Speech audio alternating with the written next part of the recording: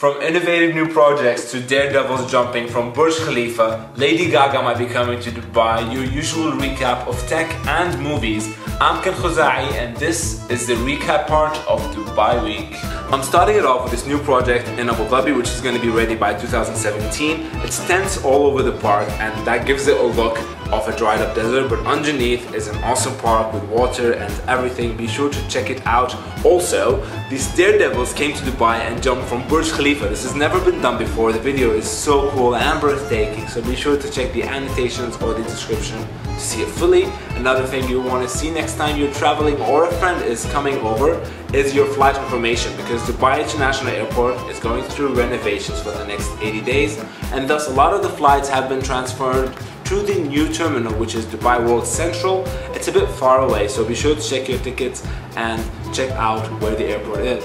As for your movie recap, I went and saw The Other Woman. It's on top of the box office charts and I absolutely loved it. It's hilarious, it's exactly what I wanted to see, so you've got to check it out. On the weekend, Spider-Man is finally coming out. Spider-Man.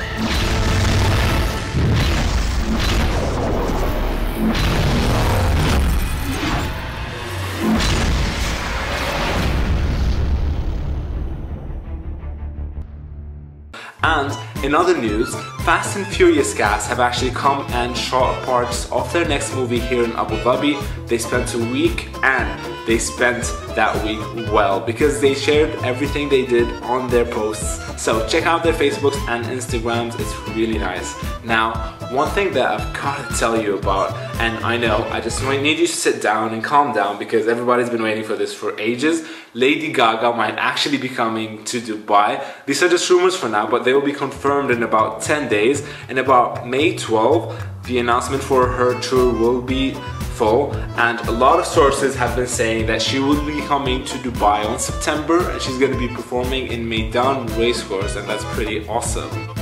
Now, as for the tech world, Microsoft has announced that they will be allowing Xbox 360 games to work on the Xbox One pretty soon. They're working on the updates for it, and that's going to be really great because backwards compatibility has been an issue for the Sony PlayStation 4 and the Xbox One, but that's no longer the deal. So, if that's been holding you back, then make sure to go get your Xbox One. It's officially on sale in the UAE and there's no reason now not to.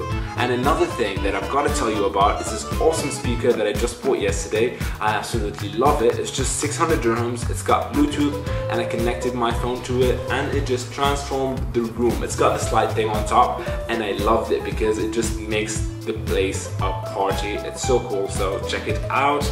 I hope you liked this episode. I'm Ken Khuzai and I hope you enjoy your week.